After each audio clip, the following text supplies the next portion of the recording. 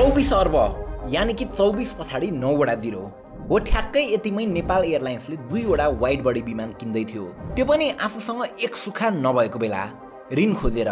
ऋण पनि तपाईँ हाम्रो सेलरीबाट पैसा काटिएर जम्मा हुने कर्मचारी सञ्चय कोष र नागरिक लगानी कोषबाट लिँदै थियो। नेपालले खरिदमा खर्च गर्दै गरेको यो अहिलेसम्मकै सबैभन्दा ठुलो रकम थियो। तर नेपाल हो एन्ड अफ कोर्स यसमा पनि भ्रष्टाचार भयो। हामीलाई लागेको थियो कि भुटानी शरणार्थी प्रकरणभन्दा ठुलो स्क्याम अरू के नै हुनसक्छ भनेर। तर यो स्क्याममा त झन् ठुला ठुला नामहरू, पूर्व मन्त्रीहरू, प्रधानमन्त्रीहरू अनि ब्युरोक्रेट्सका मानिसहरू मुसिएका छन्। तीमध्ये सुशील कोइराला र रविन्द्र अधिकारीको त शङ्कास्पद मृत्यु नै भयो र बाँकीहरू कोही अहिले अख्तियारको प्रमुख भएर यही केसको छानबिन गरिरहेका छन् त कोही सांसद अनि प्रधानमन्त्री भएका छन्। मुख्य 3 पार्टीका नेताहरू यो केसमा सामेल भएकाले अहिले नेपालमा तैँचुप मैचुपको अवस्था सिर्जना भएको छ। यता नेपालमा तैँचुप मैचुपको अवस्था रहे पनि यो खरिद प्रकरणमा भ्रष्टाचार भएको हुन सक्ने आशंकासहित अहिले अमेरिकामा पनि यही विषयमा अनुसन्धान भइरहेको छ। र रिसेन्टली त नेपालको centre of investigative journalism CIJ र बेलायत स्थित फाइनेन्सियल अनकभर्डले झन्डै 1 वर्ष लगाएर यो केसमा गरेको रिसर्च पछाडि झन् नयाँ कुराहरू बाहिर आएका छन्। आउनुहोस् अर्बौं अर्ब घोटाला भएको यो वाइड बडी प्लेन काण्डलाई आज इन्डेप्थमै बुझौँ।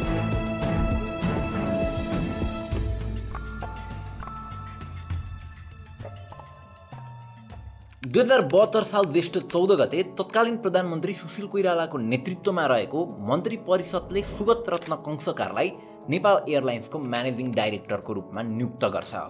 सुगत रत्न कंशकार तिनै व्यक्ति थिए जो त्यसको करिब 4-5 वर्ष अगाडि 2067 सालमा एयरबसका 2 न्यारो बडी विमान खरिद प्रकरणमा भ्रष्टाचारको आरोप लागेर थुनामा समेत परेका थिए। यसरी जेल नै बसेको मान्छेलाई फेरि सरकारले नियुक्ति दिएपछि त्यति बेला नै धेरै प्रश्नहरू उठेका थिए, विरोधहरू भएका थिए। तर नेपाल एयरलाइन्सको MD को रूपमा कंशकार आइछाडे। त्यति बेलै ठुलै खेलको प्लानिङ भइरहेको छ भन्ने सबैलाई भान भइरहेको थियो। अब उनी एयरलाइन्सको MD मा आएको 6 महिना नबित्दै सुशील कोइरालाको सरकार ढल्छ र प्रधानमन्त्री बन्छन् KP शर्मा ओली। सुगत रत्न कंशकारलाई कङ्ग्रेसले नियुक्त गरेको थियो। नेपालमा प्राय यस्ता राजनैतिक नियुक्तिहरू सरकार फेरिएसँगै फेरिन्छन्। तर सुगतको चातुर्यता भन्ने कि उनको सिप भन्ने या उनले KP ओली सरकारलाई ठुलै प्लान सुनाए भन्ने, एमालेको सरकार आए पनि कंशकारलाई ओलीले हटाउँदैनन्, बरु उल्टै उनको प्लानमा सहयोग गर्दै जान्छन्। पुस 17 2072 कंशकार MD भएको 7 महिना पछाडि र KP ओली प्रधानमन्त्री भएको 2.5 महिना पछाडि उनकै नेतृत्वमा रहेको नेपाल एयरलाइन्सले घाटैघाटाका बीचमा 2 वटा वाइड बडी जहाज किन्ने योजना पारित गर्छ। यसरी नेपाल एयरलाइन्स घाटैघाटाबाट गुज्रिरहँदा पैसा नभएको बेला किन फेरि वाइड बडी विमान किन्नु पर्यो भनेर विरोध हुँदा सुगत रत्न कंशकारले वाइड बडी किनेपछि अस्ट्रेलिया र युरोपको डाइरेक्ट फ्लाइट गर्न सक्ने भन्ने लोजिक दिएका थिए। तर नेपाली वायुसेवा कम्पनीहरूलाई युरोपेली युनियनले सन् 2013 देखि नै उडान गर्न प्रतिबन्ध लगाएको थियो। कुनै दिन चाहिँ हामी चाहिँ यो safety लिस्टबाट हटेपछि we should have capability to अपरेट Kathmandu London non stop flight. यसरी प्रतिबन्ध लगाएको कुरा थाहा हुँदाहुँदै सुगत रत्न कंशकारको दिमागमा भने लन्डनसम्मै डाइरेक्ट फ्लाइट गर्ने सपना थियो। नानी पाउनु कहिले कहिले, भोटो सिउनु अहिले भनेको सायद यही नै होला। यस्ता हावादारी कुरामा पनि सरकारले सहयोग गर्दै जान्छ। एमालेकै विष्णु पौडेल अर्थमन्त्री भएको बेला अर्को सालको बजेट भाषणमा 2 वटा वाइड बडी जहाज किन्ने घोषणा नै हुन्छ। त्यसको केही दिनमै वाइड बडी खरिद गर्नका निम्ति बोलपत्र आह्वान गरिन्छ। अब इन्ट्रेस्टिङली त्यो बोलपत्र आह्वान गर्दै गर्दा नयाँ कि पुरानो किन्ने भन्ने कुरा नखुलाइकन त्यहाँ एउटा क्लज राखिन्छ, विमान 1000 घण्टाभन्दा बढी उडेको हुन नहुने। वेल, अब यो क्लज किन राखियो, कसले भनेर राखियो र यसले खरिद प्रक्रियामा के असर पुर्याउनेवाला थियो त्यो त म एकछिनमा भन्ने नै छु। अब भयो के भने नेपाल एयरलाइन्सले उक्त 2 वाइड बडी विमान एयरबस भन्ने युरोपियन एयरक्राफ्ट म्यानुफ्याक्चरर कम्पनीबाट किन्ने भयो। तर डाइरेक्ट एयरबससँगै नकिनेर अरू बिचौलिया कम्पनीहरू मार्फत किन्ने भयो। नेपाल एयरलाइन्सले अमेरिकाको AAR कर्प, जर्मनीको जर्मन एभिएसन क्यापिटल र पोर्चुगलको हाइफ्लाई एरोस नामक कम्पनीहरू मिलेर बनेको समूहलाई 2टा वाइड बडी खरिदका लागि छनौट गरौँ।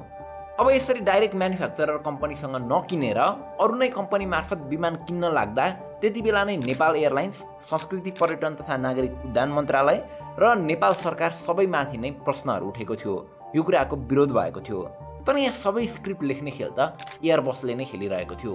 नेपालका कर्मचारी र नेताहरू एयरबसकै इसारामा नाचिरहेका थिए। यसरी नाच्ने क्रममा उनीहरूले पनि राम्रै रकम गोजीमा हाल्न पाएको आशंका छ। अघि सुगत रत्न कंसकार जेल परेको जुन केस भनेको थिएँ मैले, त्यो केस भनेको न्यारो बडीको विमान खरिद गर्दाको केस हो। त्यति बेला उनको नेतृत्वले एयरबसबाट डाइरेक्ट प्लेन किनेको थियो। तर त्यति बेला नै कंसकार सँगसँगै एयरबसलाई समेत विमान खरिदको क्रममा घुस दिएको आरोप लागेको थियो। त्यसैले एयरबस यो पटक फेरि यो लफडामा फस्न चाहँदैनथ्यो। उसको चाहना भनेको यो पटक डाइरेक्ट प्लेन बेच्ने भन्दा पनि कुनै थर्ड पार्टीको मार्फतबाट प्लेन बेच्ने थियो।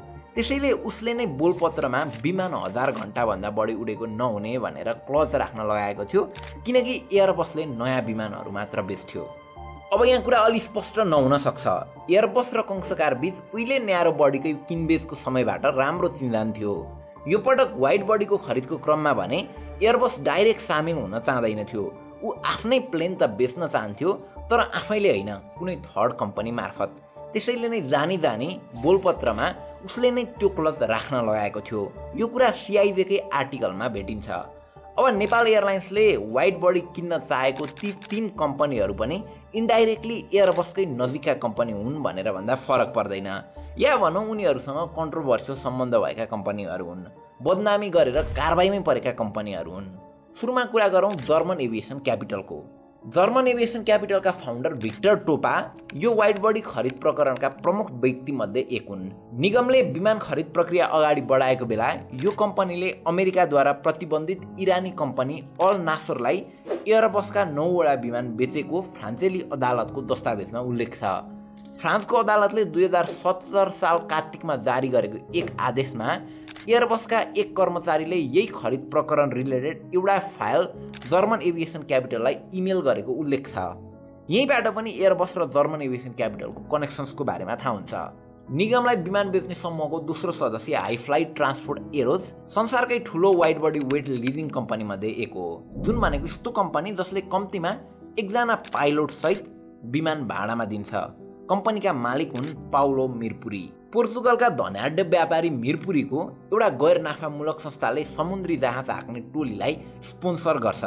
उनी पोर्चुगलकै एउटा एक्सट्रिमिस्ट पार्टीसँग पनि जोडिएका थिए। बेलायतमा बसोबास गर्न चाहने आप्रवासीहरूलाई उनीहरूकै मुलुकमा फिर्ता पठाउने जिम्मा बेलायतको गृह मन्त्रालयबाट उनको कम्पनीले लिए पछाडि उनको आलोचना भएको थियो।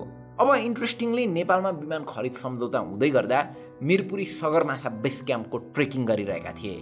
वायु सेवा निगमलाई विमान बेच्ने समूहको तेस्रो सदस्य अमेरिकी उडान सेवा कम्पनी AAR कर्पले सन् 2019 को जुलाईमा अमेरिकाको जस्टिस डिपार्टमेन्ट र धितो तथा विनिमय आयोगका साथै बेलायतको भ्रष्टाचार अनुसन्धान र अभियोग गर्ने संस्था सिरियस फ्रड अफिसमा निवेदन दिएर उसका कर्मचारीहरूले नेपालमा गरेको कारोबारमा अमेरिकाको भ्रष्टाचार सम्बन्धी कानुन उल्लङ्घन गरेको हुन सक्ने जनाएको थियो र अहिले यही विषयमा त्यहाँ पनि इन्भेस्टिगेसन भइरहेको छ। AR कर्पका एक प्रमुख व्यक्ति नेपाली मूलका बेलायती नागरिक दीपक शर्मा हुन्। कम्पनीको अन्तर्राष्ट्रिय आपूर्ति श्रृङ्खला प्रमुखको हैसियतमा शर्माले नेपाल एयरलाइन्ससँगको सम्झौतामा साइन गरेका थिए। अब यसरी 3 कन्ट्रोभर्सियल कम्पनीहरू त छनौट भए। अब नेपाल एयरलाइन्सलाई चाहिएको थियो पैसा, र नेपाल एयरलाइन्स त पहिल्यैबाट घाटामा थियो। त्यही कारणले उसलाई ऋण चाहिएको थियो, त्यो पनि करिब 24 अर्बको। ऋणका लागि उनीहरूले पहिल्यैबाट कर्मचारी सञ्चय कोष र नागरिक लगानी कोषलाई आग्रह गरिरहेका थिए। तर यस्तो ठुलो रकम, त्यसमाथि पनि घाटा भइरहेको संस्थालाई अनि एकदमै विवादास्पद मान्छे MD भइरहेको बेलामा उनीहरूले नेपाल एयरलाइन्सलाई ऋण दिन आनाकानी गरिरहेका थिए। ऋण नपाएको कारणले यो खरिदको काममा केही ढिलासुस्ती भइरहेको थियो। त्यस पछाडि 2073 साउन 19 मा ओली नेतृत्वको सरकार ढलेर पुष्पकमल दाहाल प्रचण्डको नेतृत्वमा काङ्ग्रेस सहितको सरकार बन्छ। अब सुगत रत्न कंसकारले के जादु चलाउँथे कोनी, उनलाई जसको सरकार आए पनि कसैले हटाउँदैन थियो। र प्रचण्डको सरकार बनेपछि त ओहो काम कति छिटो हुन थाल्यो। प्रचण्ड सरकारले नै कर्मचारी सञ्चय कोष र नागरिक लगानी कोषलाई यो प्रोजेक्टका निम्ति ऋण दिन प्रेसराइज गर्यो र पछि सरकार आफै जमानी बस्ने निर्णय गरेसँगै दुवै कोषबाट निगमले 24 अर्ब रुपैयाँ प्राप्त गर्यो। किन्दै गरिएका यी 2 विमानले मुलुकको उडान क्षेत्रमै आमूल परिवर्तन ल्याउने भन्दै यति आशा जगाइयो कि 2 कोषले विमान खरिद मूल्यभन्दा 1 अर्ब 9 करोड रुपैयाँ धेरै ऋण निगमलाई दिए। अब यता पैसाको जो त भयो, अब प्लेन लिएर उता पैसा पठाउनु पर्ने थियो। त्यसका लागि यहाँ कारोबार भने अफसोर राष्ट्रबाट भएको देखिन्छ। निगमलाई विमान बेच्न छनौट भएका 3 कम्पनीहरूको समूहले 2073 फागुन 6 मा आयरल्यान्डमा कुल पुँजी $1 भएको सेल कम्पनी हाइफ्लाई एक्स दर्ता गरायो। सामान्य भाषामा सेल कम्पनी भनेको यस्तो कम्पनी हो जसको कुनै फिजिकल एक्जिस्टेन्स छैन, बस पेपरमा मात्र भएको कम्पनी भनेर बुझ्दा हुन्छ। सेल कम्पनीको प्रयोग गरेर बिलियनर्सहरूले कसरी ट्याक्स हली गर्छन् त भन्ने विषयमा हामीले यसअगाडि नै यो डिटेल भिडियो बनाइसकेका छौँ। यो भिडियो पछाडि हेर्न सक्नुहुन्छ। अब हाइफ्लाई एक्स आयरल्यान्डले विमान उपलब्ध गराए बापत नेपाल एयरलाइन्सको नाममा 21 करोड 53 लाख अमेरिकी डलरको बिल पेश गरेको थियो, जुन करिब 24 अर्ब हुन जान्छ। ट्रान्जेक्सन गर्नका निम्ति एउटा एस्क्रो अकाउन्ट बनाइएको थियो। एस्क्रो अकाउन्ट भन्नाले यो यस्तो खाता हो जसमा किन्ने र बेच्ने दुई पक्ष बाहेक तेस्रो पक्ष थर्ड पार्टीको पनि इन्भल्भमेन्ट हुन्छ र उसले नै सम्झौताका सम्पूर्ण कुराहरू पुरा नभइन्जेलसम्म पैसा आफ्नै खातामा राख्छ र दुवै पक्ष भुक्तानी लिने र दिने तयार भए पछाडि मात्र रकम भुक्तानी गरिदिन्छ। जर्मनीको म्युनिक स्थित नर्टन रोज फुलब्राइट नामक कम्पनीको एस्क्रो खातामा यो रकम जम्मा भएको थियो। तर दुवै पक्ष राजी भएपछि गरिएको भुक्तानी पाउने को हुन् अहिलेसम्म खुल्न सकेको छैन। सिआइडीले पछि कम्पनीको ट्रान्जेक्सन अनि फाइनेन्सियल स्टेटमेन्टहरू हेर्दा हाइफ्लाई एक्सको खातामा रकम नगएको भेटाउँछ। बिल पठाएको छ हाइफ्लाई एक्सले, तर जसले बिल पठाएको छ उसको खातामा पैसा नै गएको छैन भने पछाडि पैसा गयो त गयो कहाँ? कतै हाम्रै नेताहरूकै खातामा पो आयो कि? अब अर्को कुरा, नेपालमा सार्वजनिक खरिद ऐन अनुसार कुनै पनि सरकारी निकायले वस्तु वा सेवाको खरिद गर्दा पहिले बजार सर्वेक्षण र मूल्य सङ्कलन गर्नुपर्छ। चाहे त्यो फर्निचर किन्दा होस् या कम्प्युटर डेस्कटप किन्दा होस् या प्लेन नै किन्दा किन नहोस्। तर निगमले सन् 2016 मा 8 वर्ष अघिको मूल्यलाई आधार मानेर त्यसमा वार्षिक 2.77% वृद्धि गरी विमानको मूल्य गणना गरेको पाइयो। अब हामीले पनि रिसर्च गर्दा भेटेको कुरा चाहिँ के छ भने प्लेनको मूल्य र आइफोनको मूल्य उस्तै हुने रहेछ। भन्नाले प्राइस त कसरी उस्तै हुन्थ्यो, तर भन्न खोजेको के हो भने नयाँ सिरिज आएपछि पुरानोको प्राइस घट्दै जाने रहेछ। अब यहाँ एयरबसको वाइड बडीको प्राइस पनि घट्दै नै गएको थियो, किनकि उनीहरूले नयाँ सिरिजको प्लेन लन्च गरिसकेका थिए। तर यो कुरा थाहा हुँदाहुँदै पनि नेपाल एयरलाइन्स 2008 को मूल्यमा 2.77% को इन्फ्लेसन जोडेर कता बढी पैसा तिरिरहेको थियो। अब आफै विचार गर्नुहोस् त, आइफोनको प्राइस लन्च हुँदा कति हुन्छ र लन्च भएको 8 वर्ष पछाडि त्यही सिरिजको प्राइस कति हुन्छ? ड्याङ्ग घटिसकेको हुन्छ नि, होइन? तर सुगत रत्न कंशकार र नेपाल एयरलाइन्सले पुरानो आइफोनलाई त्यही प्राइसमा पनि होइन, घटाएर पनि होइन, झन् प्राइस बढाएर किनिरहेका थिए। अब यस्तो उल्लुका पट्टा जस्तो काम किन गरेको भनेर कंशकारलाई संसदीय लेखा समितिले प्रश्न गर्दा हामीलाई विमानको मूल्यबारे थाहा नभएको भनेर बताएका थिए। तर कंशकारलाई मूल्यको बारेमा मजाले थाहा थियो। जुन कुराको प्रुफ भनेको प्लेन खरिद गर्ने बोलपत्र निकाल्नु अगाडि 2073 वैशाख 20 मा भएको उनको कान्तिपुर टेलिभिजनमा भूषण दाहालसँगको अन्तर्वार्ता हो। पर एयरक्राफ्ट कति पर्छ त्यसको चाहिँ नि के भन्छ तपाईहरुको टर्ममा चाहिँ नि र्याक रेट अथवा चाहिँ नि एउटा हवाईजहाजमा एउटा विचित्रको चिज रहेछ होइन, विमानमा चाहिँ एउटा क्याटलग प्राइस भन्ने रहेछ, तर किन्दाखेरि त्यसको हाफ जस्तो आउने रहेछ। कस्तो भन्नाले भनौँ न, अब क्याटलग प्राइस चाहिँ अब 250 मिलियन हुनसक्छ पर एयरक्राफ्ट होइन। अब हामीले सोचिरहेको we can get it around 120-125 million भने 25 अरब जतिमा दुईटा आउँछ भनेर होइन।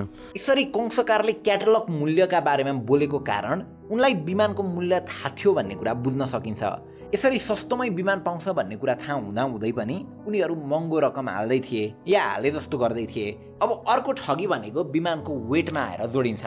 सुरुमा 2042 यानि कि 242 टनको म्याक्सिमम टेक अफ वेट भएको विमान किन्ने भनेर सम्झौता हुन्छ।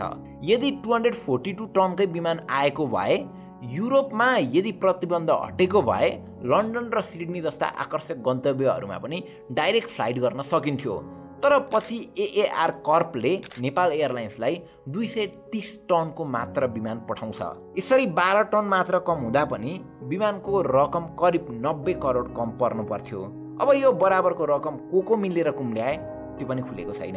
यसरी संसदको सार्वजनिक लेखा समितिले 2075 सालमा गरेको छानबिनमा विमान खरिद गर्दा निगमलाई करिब 4 अर्ब 35 करोड 56 लाख रुपियाँ नोक्सान भएको अथवा कम्तीमा त्यति बराबरको रकम घोटाला भएको निष्कर्ष निकालेको थियो र यसमा सामेल भएका संस्कृति पर्यटन तथा नागरिक उड्डयन मन्त्रालयका पूर्व मन्त्रीहरू जितेन्द्र नारायण देव, जीवनबहादुर साई र रविन्द्र अधिकारीलाई कारबाही गर्न सिफारिस गरेको थियो।